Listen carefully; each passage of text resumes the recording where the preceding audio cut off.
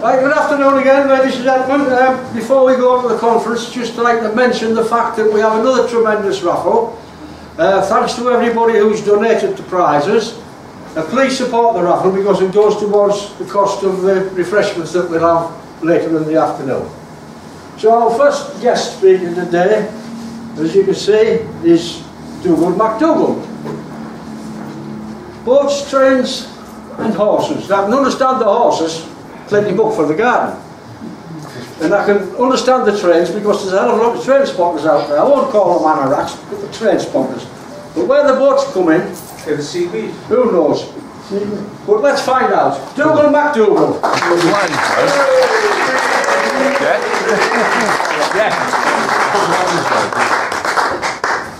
Thank you very much. I'll not say I was invited, I was volunteered to do this talk by a friend who will be named. Still a friend. Still a friend. I need him. So, the title of the talk is Boats, Trains and Horses. The boat you see is a fishing boat, obviously, called a ringmater, or nowadays it's dual purpose. They don't make them like that anymore, unfortunately. The part of the horse you see is a Shetland pony, but I'm not talking about him, but he happened to be in the picture. And the train is a Tornado, which was, I think, the first new build since British Rail got rid of steam. The Darlington? Yes. Tracy, we're getting excited now. Well, Tracy knows more about it than me, so I'm not saying very much about them. But what I'm going to do is primarily talk about the fishing and the type of fishing, and a couple of trips that the horse made.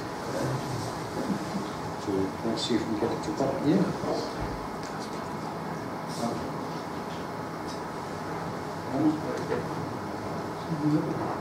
You're not moving on? Technical hitch, obviously. That's the wrong one. Wrong way. You press it right button. Pressing the right button. There you go. Right. Way back at the turn, or before the 20th century began, I come from a place called Tarbert in Lochfine, and this is fishing boats of that era leaving the harbour and going to fish, and they're going to fish for herring. Mostly they were sail and oar,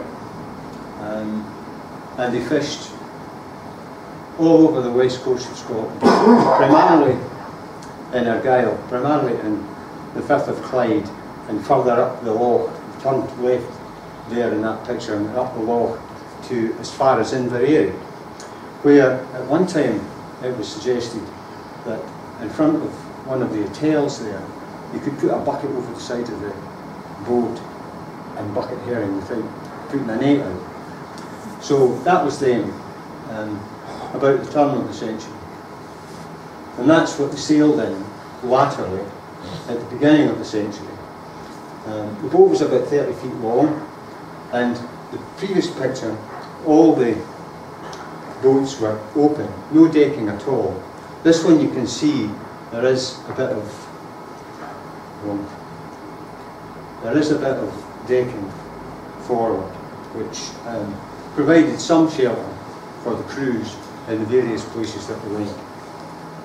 The wee boat that you see, the punt that you see, has the net, and they're obviously going to take the net aboard the boat before they go out. And you see another boat lying against the pier, lying against the quay. A very arduous way of life. There's 3 or 4 men on each boat, and again, there's the oar, that's them going out. And that was about 1890, 1900. They, at that time, set their nets, they drift netted. They shot a net, and it just straight line, and the fish went into the net. They had no means of seeing, no electronic means of seeing where the fish were. So what they had to do was use their experience. Their experience consisted of looking for things like gannets in the summertime, seagulls. Gannets, you would see them diving, and depending on the depth of dive, depending on the type of fish. Herring, are fished for usually at night. So these boats would be going out in the evening, maybe 7, 8 o'clock in the summertime. You go wherever they were going to go, look for what they called appearances, which were gulls, gannets. Herring have a swim bladder which puts bubbles up to the surface. So they call that spouting or spouting. And if you were lying at the bow of the boat or even over the side, you could see the bubbles coming up. So that was a sign that there were herring. They also left an oily sheen on the water. So that was something else that was seen. And some people said they could smell them. And one of the books that I have, there is an article in it that somebody was smelling them. There was nothing else to be seen. And they did shoot a net and they got some herring. Not a lot, but they got some herring. So these boats were drifting. And around this time, or before it, the people, the ring netters from Tarbert, the fishermen from Tarbert, they decided that the drift net was not an efficient way of fishing. So they then shot the net, kept it one side of it on the boat and made a circle with the other side and brought it together, eventually like a purse. One on the right there is about 1930. Now you see they progressed quite a lot from the second picture. You've got a wheelhouse, you've got a mast for probably a radio, and the radio would be a short-wave radio, and the deck is completely covered. There's a fish hole, and there's accommodation for the crew, and there's obviously an engine now. 1950, this boat here was launched about 1950. It was lost off the island of Mull about 8 years later, maybe earlier. My mother had money in that boat. And the guy who owned it and skippered it stayed with us. It would carry around 600 or 800 baskets of herring, which is about 15 tonne of herring. Now, that might sound a lot, but I don't know whether you see on the TV a lot of these trawling programmes. And I saw one about 6 months ago where the target for the week's fishing, and this was a week, was 1,000 tonnes of mackerel. They got their 1,000 tonnes of mackerel. They were taking them to Norway for onward shipment if they were okay to go to Japan. So on the way to Norway, we saw a big spot of mackerel. So they had a go at it and got another 300 tonnes. So they were landing 1,300 tonnes. Now these boats, full, landed about 15 tonnes. That's why there are no fish in the sea. Yeah, exactly. That's overfishing. It's just totally overfishing. That's why this method of fishing is no longer used, because they're totally overfished. This other boat here was built in 1965, 68 at a cost of something like £20,000. Doesn't seem to be a lot of money in today's terms, but it was then. That first boat was built on that boat yard there. That was the boat yard in Dugald. There's another story of one of these built in Girvan. Cost £20,000. Built for private owners. The boat yard had money in it, and the fish buyers had money in it. Paid off in 3 years. That's how much money was involved. My brother worked in this boat, and he told me a couple of weeks ago about the kind of money he was earning. In 1953, he was on it in 1953, and he caught 2 weeks, he caught large numbers of herring. 3 or 4 boats were filled. £100 a man in 1953. Now, that's still a lot of money, even today. But there was a lot of money. There was these boats went all over the coast They fished primarily in the west coast. Not good food. You're not doing something right. You give it another thing. I think it's you. Must be.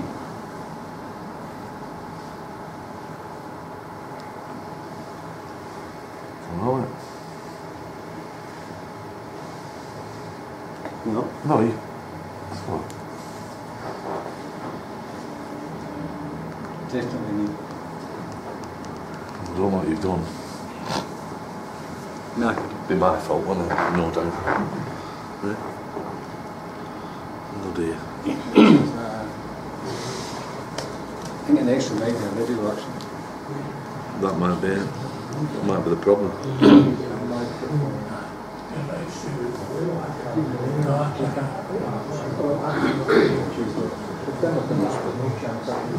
No. Oh well, never mind. Anybody sing? Dance?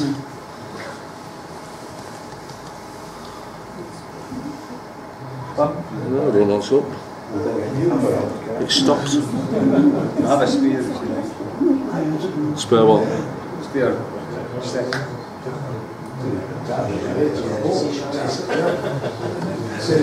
Any idea, Andrew? No, it's as if the computer's frozen, isn't it? I know people need to wait.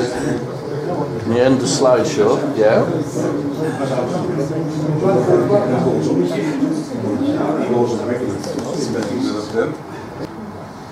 In the meantime, these fishing boats, all the places on the west coast of Scotland, primarily I'm thinking about the River Clyde and Loch Fyne. They fished, the fishing vessels, there were a number of boats. There was fishing boats in Ayr, the Newar, Maidens and Ballantrae. And they fished all over the ocean, the west coast. They also went to the Isle of Man in early summer, and they also went to Whitby in sea houses. And again, I spoke with a fisherman who had been in Whitby. The first time he went to Whitby, he told me it was the first time he saw a £100 note. So he walked around Whitby all weekend with this £100 note in his pocket, along with his hand, because he was dead scared that he would lose it. So I mean, that was just again in the 50s. Now that was about 1948, and you see that's Tarbert, and you see the number of fishing boats that there were. Come on, back, please. They worked in pairs, and that was just a picture that, as I say, showed the number of boats. These are modern boats now. The one on the left is the one which was on the beach. That's her neighbour, who was built about 3 or 4 years later. There is a YouTube video on part of her being built. That's her back in landing fish. And this here is the graveyard. And this is on the other side of Tarbert. This is on the west loch Tarbert. Tarbert's built in an isthmus or something. There's the west loch, this is the west loch, and there on the east loch. This boat here, along with another 2, were just abandoned. Engines taken out of them and just abandoned. That's the area where they fished. Right?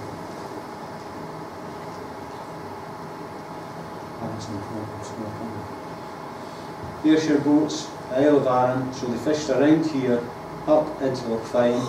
They went through in the winter time, they went through the Crinan Canal there, and they fished up around these areas, around the islands. They fished in the lochs around the islands. They didn't go any further, they didn't go up as far as Stornoway, because in the early part of the 20th century, the people in Stornoway didn't like them beginning to use what they called the ring net, because they all used drift nets, and they reckoned that the ring nets were going to kill everything. They didn't, someone else did. That's what they're after, herring. That's what they become, kippers. And these are Loch Fyne kippers. They still actually there is a kipper in place still in Tarver, but you don't get that herring from a fine anymore. That was the middle of the 20th century, and these were gutters, and what happened was they gutted the herring and then salted them, gutted them, put them in barrels, and the biggest part of the market was to the Baltic. Now these were all women, there were very few men, it was all women, and there was groups of women who went around the country following the fish, following the herring. I remember, I just remember them in the 50s, along, not there, but along the shore, in the front street in Tarver, and nightmare. Absolutely, must have been awful. Their fingers and their hands with the salt, and the knife, cuts, must have been horrendous. They had bandages around all their fingers, but they still obviously had problems. Now, this gentleman was part of a project run by the Clyde Fishermen's Association, and it was called Casting the Net. And this, if we get this video to work and listen. This will be lucky. It needs another touch, because the first part of it's not good. If this works. What he's going to do is explain what happened. He's not. I don't think he is. He's a retired fishing skipper and owner from Carradine. Don't think he is. There you go. No, that's an 8-inch short. You have to tell us what he said. We'll disregard the other one here. I'll talk. Sorry. What the other video was, he was showing when they shot the net, like here, at the end of the net, along here, there's a wee light. There's something that will float, and there's a wee.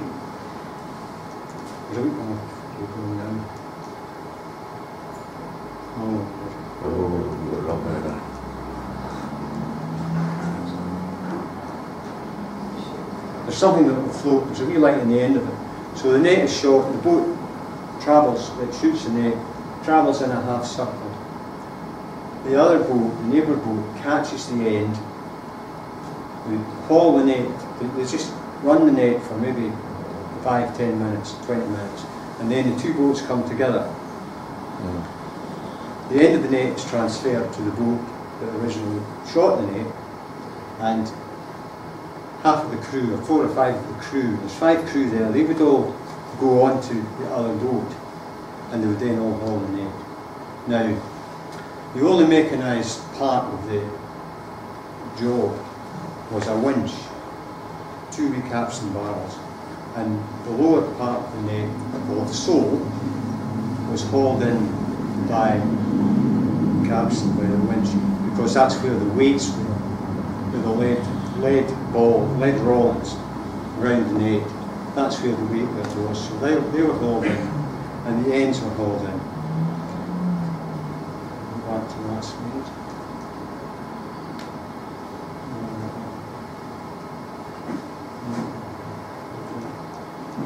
Right. The net was hauled in. The ends were the cord. The big ball that you saw in the picture where the man was putting the net out, there were 5 balls, and each ball signified what part of the net it was. The ends of the net, the mashes were big, wide mashes. The next part, they were smaller, and the middle part, they were very small, so the herring couldn't escape. And by that time, the bottom of the net was up, so they had what was like a purse. So the only way the herring would escape, these nets were made of cotton, so the only way the herring would escape would be the weight of herring in the net would burst the net.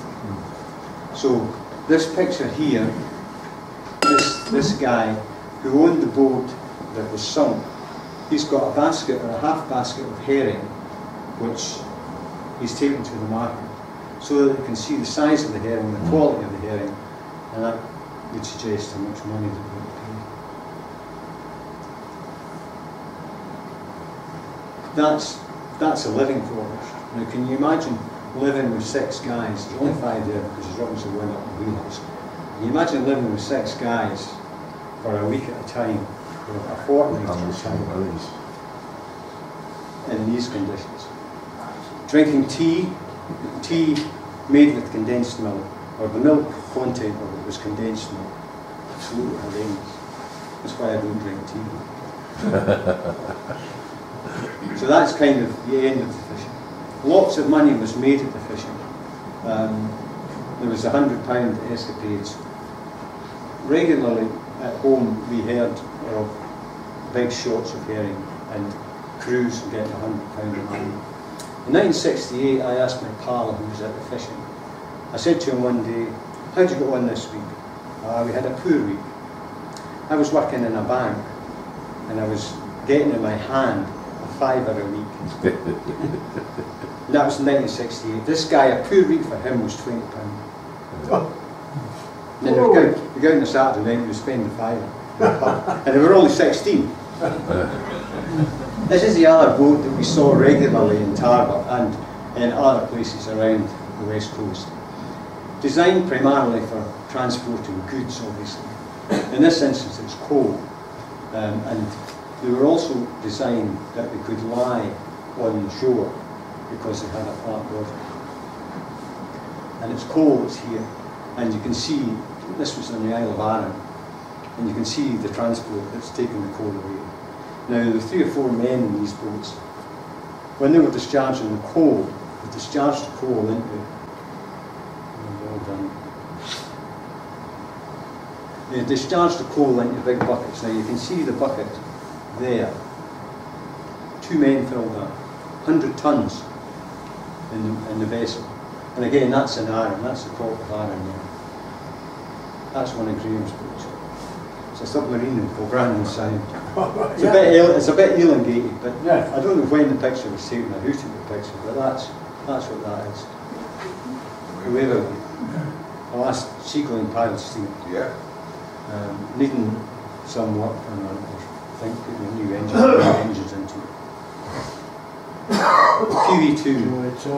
I spent a day in Hillsborough taking pictures of the QE2. That was the best one I could take, I could find. But lots of the other pictures had the red arrows in it because they were flying around, because this was her saying cheerio to the Clyde where she was built. Yeah. I had drinks on her in October. She's birthed in Dubai now. Right. Is she still okay? Yeah. Clyde built her. Yeah. Right, that's kind of the end of the fishing bit. The bit with the trains is really about engines, it's not about trains per se. I've travelled a few miles, shall we say, chasing trains, chasing engines, primarily down this neck of the woods and over in Yorkshire. That one, I'm not sure where that one was taken. I thought it was taken in Crane Larrick in Scotland, but the headboard there says Cotton Mills Express. So I make an assumption that it was in Yorkshire somewhere. I don't remember being chased. I don't remember chasing. And Tracy, Black 5. That's on Askill in the Settling Carlisle line. Normally people take their pictures above here. And when I started going chasing these things, I was amazed at the number of people who were there, and you can see the number of cars there are. There's a lot of sad people in the world. But the saddest ones, I think, had step ladders. Step ladders, so that they could get high and see. I was quite amazed. I spent a lot of time here, and that engine is working quite well. That's on Sharp, and that's the Duchess of Sutherland, and it's on a tour of Britain. It's one of the engines that's used in a tour of Britain. There's a company who, for the last 10 years, 15 years or so, have organised a round Britain tour using steam engines, and they go all over the place. This one was going to Shark, so I made an assumption it was maybe going to Edinburgh, but I didn't follow it to Edinburgh. And the thing for me, the reason I think why I chase them is because I like the noise.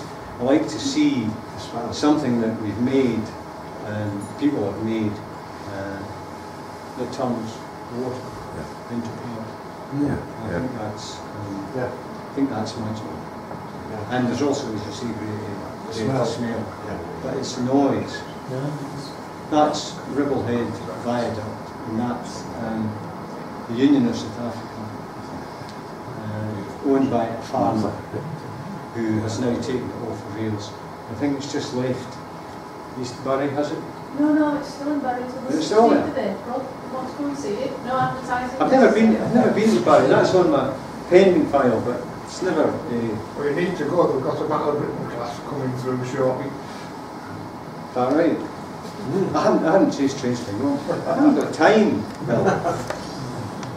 And that's Princess Elizabeth taking water at Appleby. They rebuilt the water tower at Appleby a number of years ago because that's a favourite, it's a stopping place for it. I visited Barrow Hill a number of years ago. There was an exhibition of engines. I had difficult time. I stayed at my daughter's in York and then went to Barrow Hill. So I had a good time there. And on the other side of where all these sad people are, there's another shed and it was full of diesels, which nobody was interested in. Now, these are just some of the pictures that I've taken. That is a Black 5, and there was something special about that. It was a one-off, I think, because of the mechanical workings on it. Picture here, again, is of, I think, Eastgall. That's Eastgall, and as I say, you can see there are a lot of sad people around the wall. It's just another picture. We'll go there now. Right. We missed the last one, but it's just engines. This thing here is a diamond. I have a book, or I have a video that says Diamonds Wear Forever. And this was the hallmark, or the trademark of the North British Railway Society, North British Railway Company, that built about 20,000 brokers and sent them all over the world. Unfortunately, when dieselisation arrived, they built some diesels, but the engines in them were rubbish, and they lost their way. This Royal Scot here is in Glasgow Central Station, and I followed this train from Sharp to Glasgow.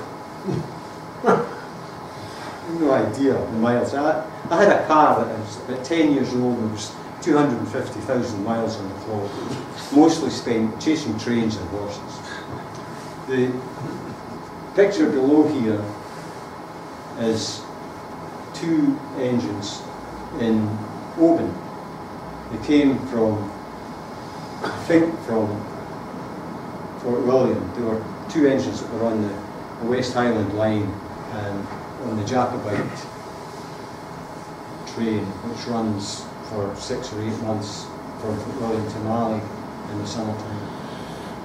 And this one here is a Finnieston crane in Glasgow. And the Finnieston crane lifted these engines and put them on the ships that were taking them to wherever they were going. What you see here is an engine made of straw. There was a guy, I don't know what it was, but there was obviously some kind of commemoration. So what he was doing was commemorating the fact that the crane was used for that purpose. But now it stands at Finnieston. It stands where the SECC is and the Hydro, where all the port pressers are. Parking across your fortune. These are John Cameron's two engines, and that's a video, which makes a lot of noise. They were again part of the Great Britain tour, and they were heading for Inverness. And that was, they were going up Dalwhinnie, which is to the Slogs, which is the highest part of the Scottish Line.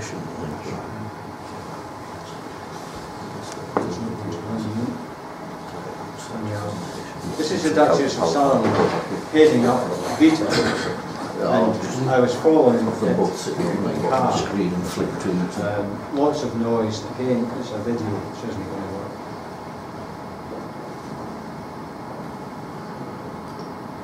These were found in the National Railway Museum in New York.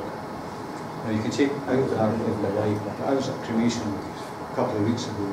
I was at a burial the same week, and it was ashes that were buried in the burial. So my take on that was that you should only be putting the engine ashes on the ground. And I like that. I was listening, on the way down the road today, I was listening to a guy called Dugald, who's a folk singer, who emigrated from Peebles to Australia, and he was talking about, he was singing about something, and one of the comments was, the dress went north and the breeks went south. So that may be connected, I'm not sure. Now that's what you call true love. This is General George and my wife Sheila. And I have maintained for the last 25 years that we've had him, that I hope I die before he does. Because there'll be enough water to float a fishing boat. Now, George was bought as a rising 5-year-old. Sheila had ridden before. She'd got a pal in the island of Arran. She'd lived in the island of Arran for a long time. She's got a pal there with a horse. Oh, with a horse littering. So she did a bit of riding there. So when she bought a house, and she had a flat in Oldham, and she was working there obviously. So she had a pal who bought a horse. So Sheila went to the local riding school and was riding out one of the horses. So what happens often with the riding schools and the liveries, they don't want to keep the horses in the winter because it costs them money, because you have to feed them. So they sometimes just give them to people for 6 months and then get them back. So Sheila had this Highland pony called Electric, who was anything but. However, he was in her pal's farm, and he got a bit fed up, so he went back to the livery. So that was the end of that. But Sheila spied this guy in the livery, and she eventually got him. She got a broken ankle with him, so she bucked her off when she was trying to ride him one day. However, he's done something like 7,000 kilometres in competition, and he's probably done twice that in training and everything else. So she bought this horse to hack out, just get in his back, go for a wee ride somewhere, come back, put him back in the field. And that was fine. She did that for a few times, and then she had this pal who had a livery, another livery, and she had a big horse who did what they call endurance riding. So endurance riding is you get in a horse and you ride 10 miles, 20 miles, 30 miles, 40 miles, 50 miles, and you do it all in one day, So she joined the endurance club, and she started off. So you start off with pleasure rides. So a pleasure ride is 10 miles. You do it in an allowed time. There's an allowed time for the 10 miles. So that was not a problem. She did that. She did that for a while, and I'm thinking, that's nice. I'm chasing trains at this point. Can't you hold her? So, having joined this club and having done pleasure rides, getting a bit fed up because it's only 10 miles. So there is a grading system that you can grade your horse, and it goes from bronze to silver to gold to platinum. And I think there's another one after platinum, diamond. We were never going to reach the platinum or the diamond. So bronze is 30 miles in the one day. Silver is 40 miles in the one day. And gold is 50 miles in the one day.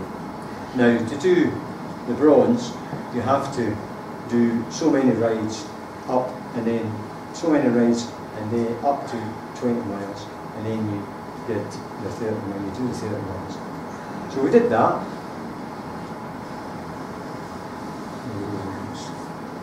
We did that Then we went to silver, and we did the silver. And then we went to gold, and we did the gold. I lived with the gold. Part of the crew, by this time I was a crew, so you couldn't go anywhere. The horse couldn't go anywhere without the crew, because you have to cool the horse down during the ride, and then you have to cool the horse down at the end of the ride.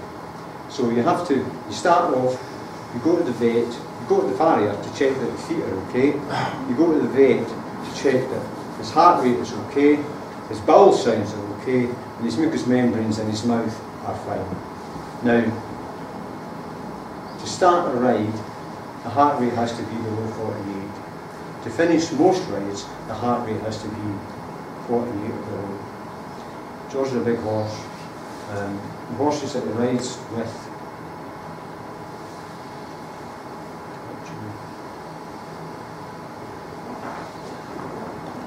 I was told it was just up and down. Yeah, well, That's still no. we're struggling again. So there's no video this time.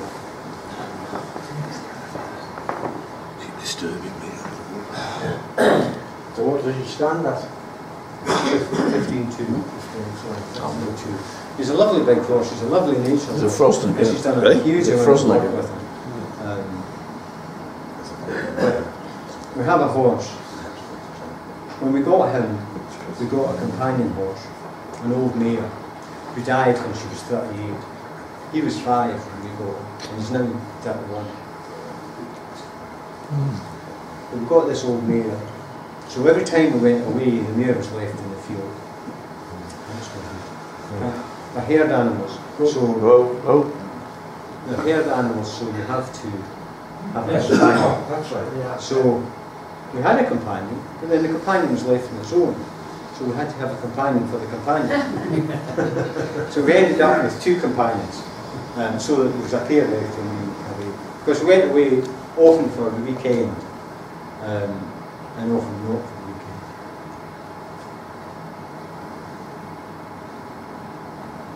There you go. Right. Can we move on? Right. The pictures you see are Sheila's sitting in the left-hand picture here. She's sitting, having done half mileage, and you can see some of the stuff that's required for the horse and for the rider. Here we have a blue bucket. That contains water for him to drink out of.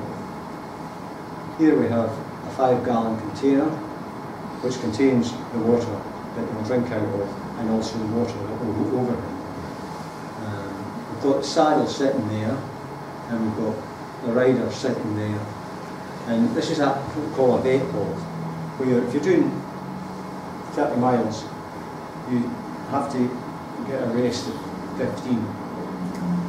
And you see the vet, you come in, get the horse's heart rate down to 48, you go and present to the vet, and then the horse gets 20 minutes, depending on how long you get half an hour in total. So then the rider has a rest, the rider gets some sustenance, usually a banana and a drink, and then we set off again. So this is George here, doing his first 30-mile ride. That was in the Borders, and he didn't pass the vet because he was stick at the end of the vetting, principally because we were inexperienced and we let him stand without moving. Obviously to stand we don't move, but we need to keep him moving so that he is supple. Sheila here is trying to blow up the air mattress or the tent. Now, we weren't usually in a ground tent because we had a trailer tent, which was good because it kept you off the ground. You had your cooker and everything else. So I don't think that was very successful. My memory of that was we kept falling off. And here's George in his glory, running along the railway line in Fort William.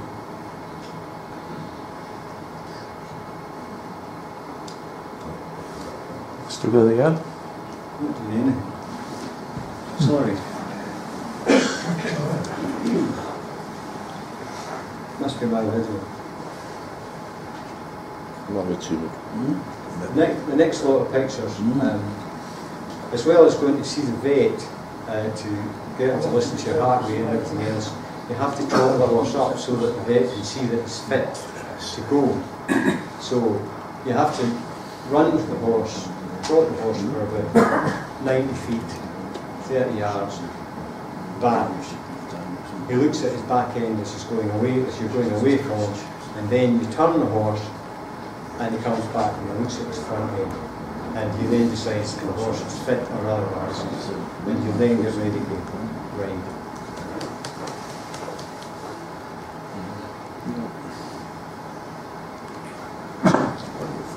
So I usually did the trot. The picture you see with Sheila doing it was very unusual. Usually I did the trot.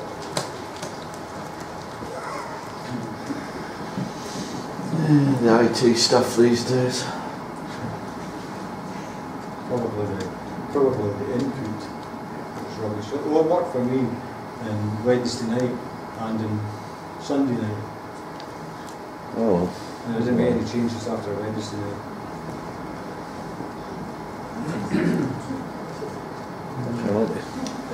Control Alt Delete, not even switching it off. That's what I'm trying to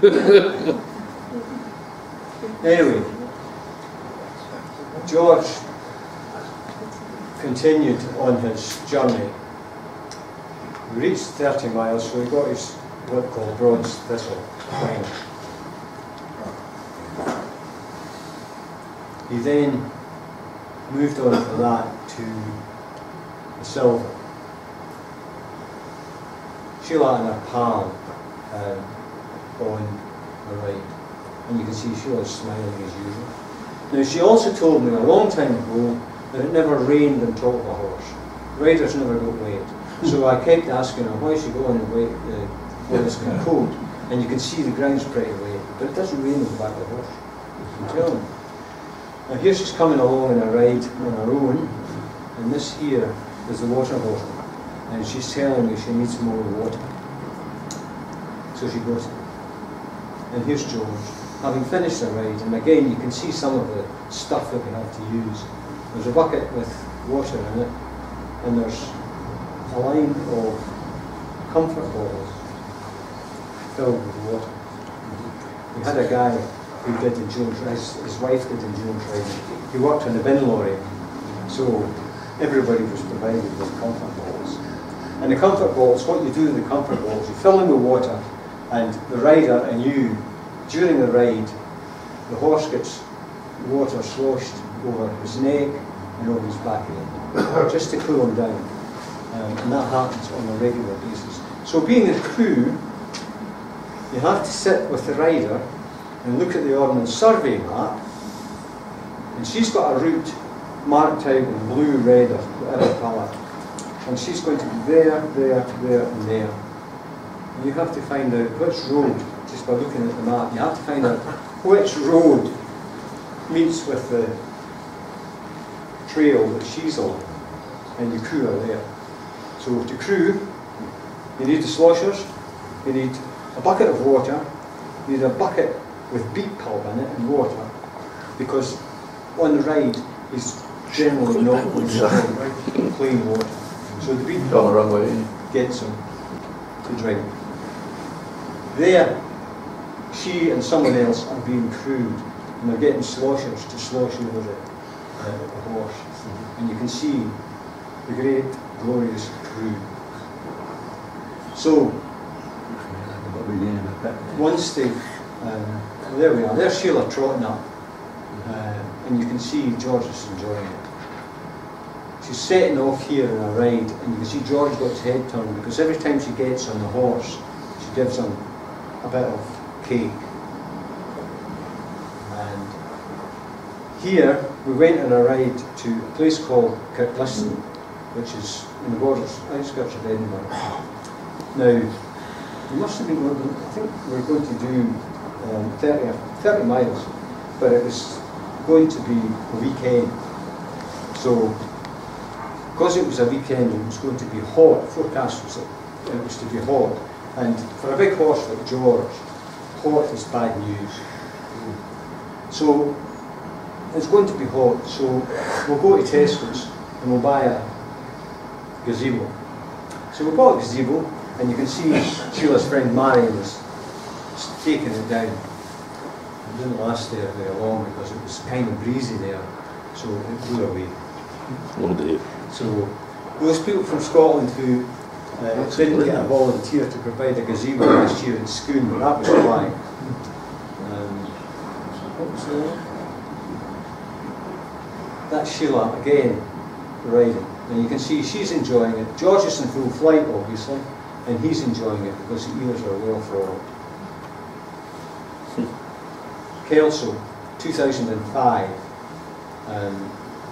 Scottish Championships. Like everything else, we have National Flower Show, National Dahlia Show. The Endurance Club have a national endurance championships once a year. So this year it's in Kelso. There's also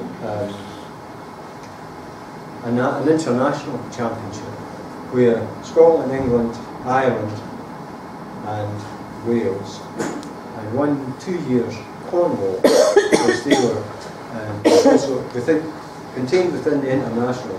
There's a Celtic challenge. So Cornwall said that they were Celts, so they came. Sheila and her pal Hazel. Now Hazel's horse, if you look at the difference between the two horses, Hazel's got an Arab. So Hazel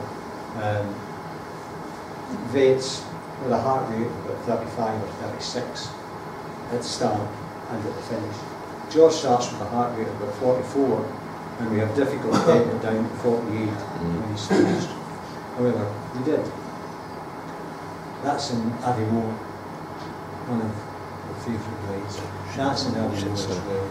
This one here is the day we went to do the 50.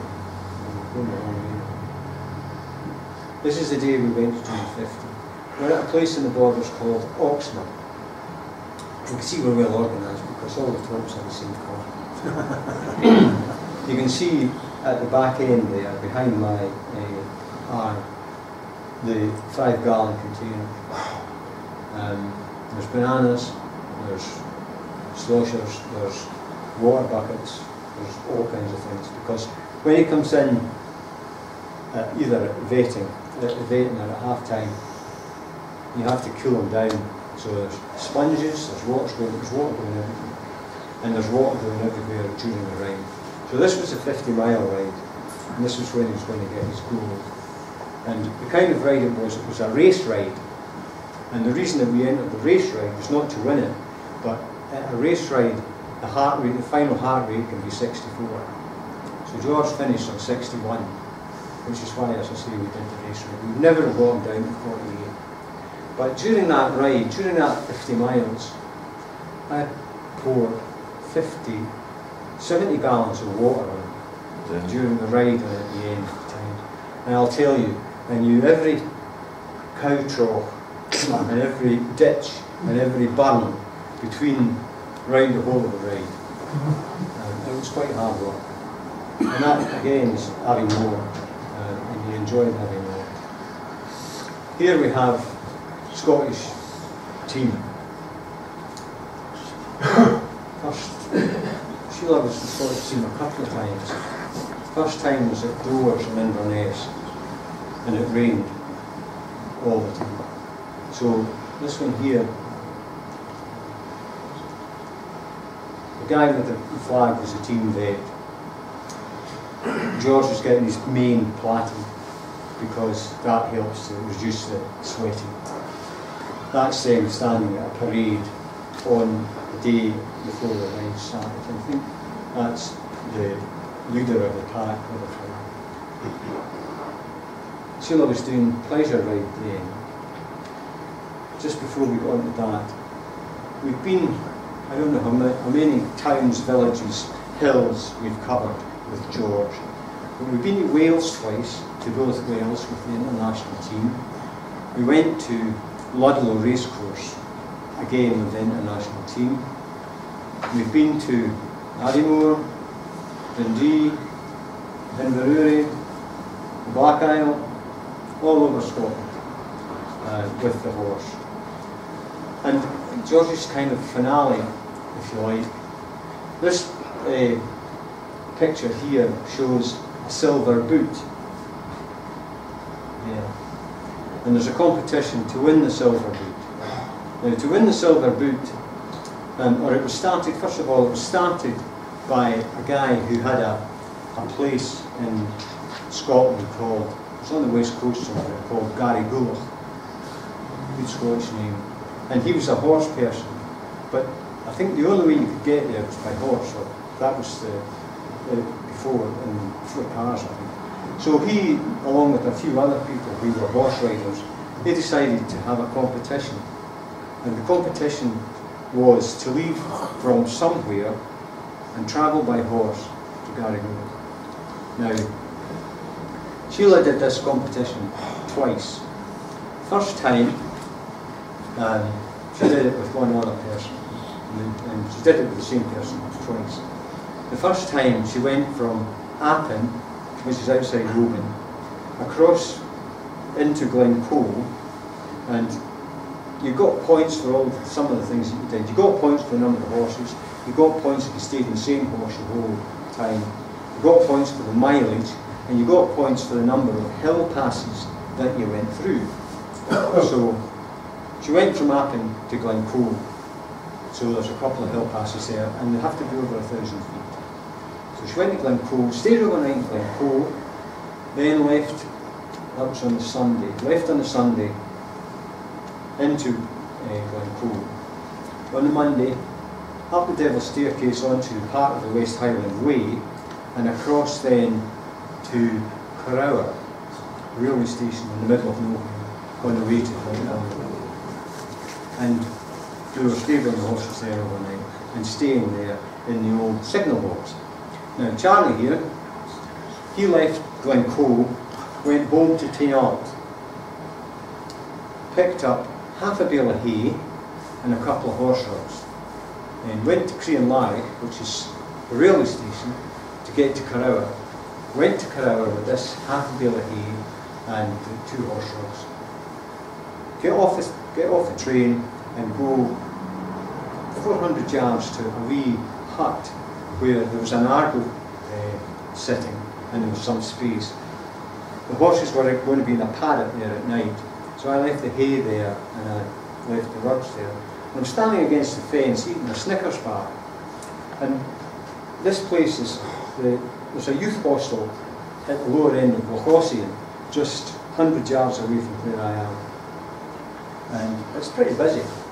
So there's a bank, and from this bank appears a red deer, stag, and he's walking across the bit of road that's there, and I'm thinking, no lie.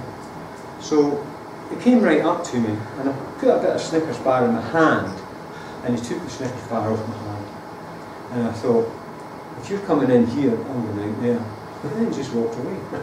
So he was obviously so used to people, because of the youth hostel, that people weren't a problem with him. So they went from Carrower, we stayed in Carrower overnight, and in the old signal box, up in the top, there was a table with ordnance survey maps of the whole area that you could see. So that was quite interesting. So they went from Carrower to a place called Trinifua, which is near Pitlochry, and stayed there overnight. I met them there, and then I hightailed it to Inverness to go on an advanced life support course because I was a nurse. So I was there for 2 days. They then went from Trinifua to near Abbeymoor, Kingusie, and then from Kingusie to Braemar, and then from Braemar to Tomintoul, the place that's always snowed in. So I finished they arrived at Tomintoul on the Friday. So I finished the ALS course on the Thursday, went back to Tayalt, picked up a horse box, and headed for Tomintoul. So now you see why I had 250,000 miles in my car. So they won it that year. The next year, we went to from a place called Conton, which is just outside Dugald. And we ended up, we went from Quanton to Shielbridge, which is below the Five Sisters of Kintail. So that gives you some idea of the kind of terrain that we were in. We went from there to Strong Ferry area. And then we went from they went from there. I was following in a car. Went from there to up to Torridon, and then eventually back to Quanton. Now, if this video works, which I doubt it, these are just red deer, and these were in a glen called Glen Strathfarrar, and they're wild deer. And to get to Glen Strathfarrar, you have to get a key from a lodge house at the beginning of the glen. So these deer were there, and that's going to happen. But I took a video of wild deer crossing the road, and just zonked down the road, and then there was a whole load of stags at the bottom. Move on. I'll move it here. Oh, there you are. That's Sheila at the end of the second week of riding, and you can see George is totally napping. And Sheila's absolutely delighted because it was horrendous. This picture, I don't know if you can read it, but what it says, and this is for the person who volunteered me, what it says is about parking. Have you paid and displayed your parking fee? I'm not sure if that's ever been paid or not. And whoever I'm talking about knows who it is. And that's the last ringneck ship that was built for Tars. Thanks for listening. I'm sorry about it.